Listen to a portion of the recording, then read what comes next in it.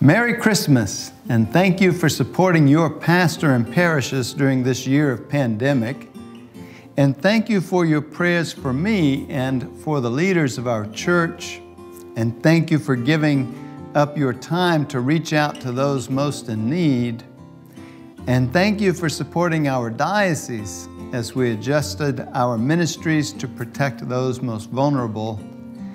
And thank you for your faithful response to our Faith and Works annual appeal to help build God's house.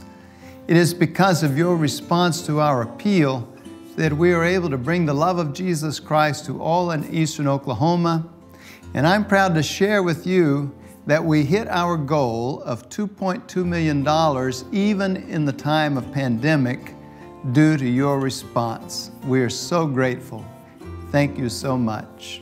And finally, thank you in advance for discerning God's call to you in 2021. Happy New Year and a blessed Christmas to all of you.